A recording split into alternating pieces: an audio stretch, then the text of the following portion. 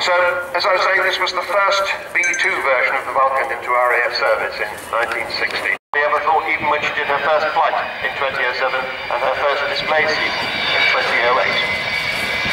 Look for the bomb doors opening as she comes by. Bomb doors are now open. And that is the huge bomb bay that carried 21 1,000-pound bombs all the way from Ascension Island down to the... You actually have your name in that bomb bay. You've got very good binoculars and might be able to see your name now.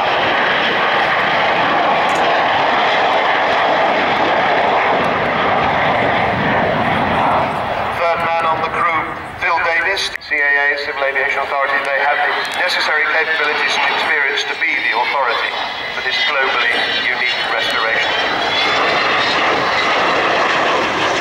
Marshall Aerospace has been here with Vulcan doing this essential work since 1999. Now, a lot of the fundraising for this is done by the Vulcan to the Sky Club.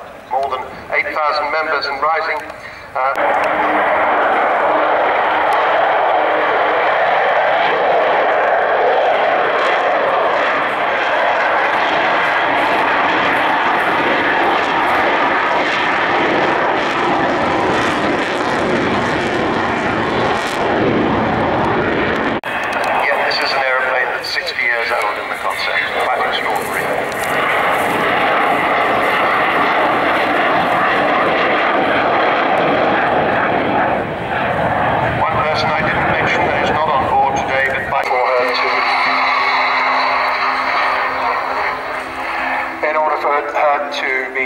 Presented at shows like this and others, and we've done quite a bit of upgrading of avionics and also of systems as well.